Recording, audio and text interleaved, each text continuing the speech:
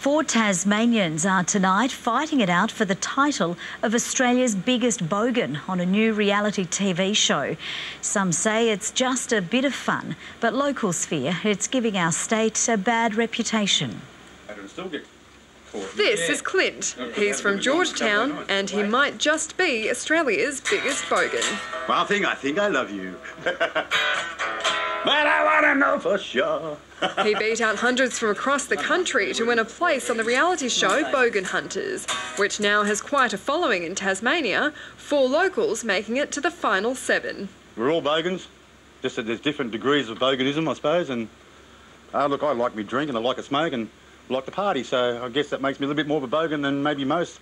Clint's got some stiff competition from Bridgewater bogan, Darren.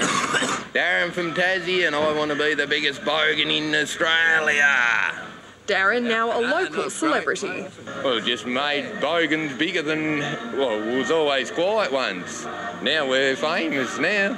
While not everyone loves the term bogan, Glamorgan Spring Bay Council Mayor Bertrand Cadar in hot water after he was quoted calling the people of Tribunna bogans. But many here in the local Bridgewater community aren't exactly thrilled by all the attention that's come from the show.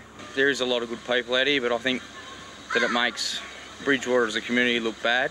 There's no need for them to carry on the way they do, and it just puts us to shame. Andrew Dean from the local PCYC fears shows like this set a bad example for local kids. To me, I just think that's a huge backward step on what we're trying to do, and also for the guys that live within the community as well, the negative impact that that has on them.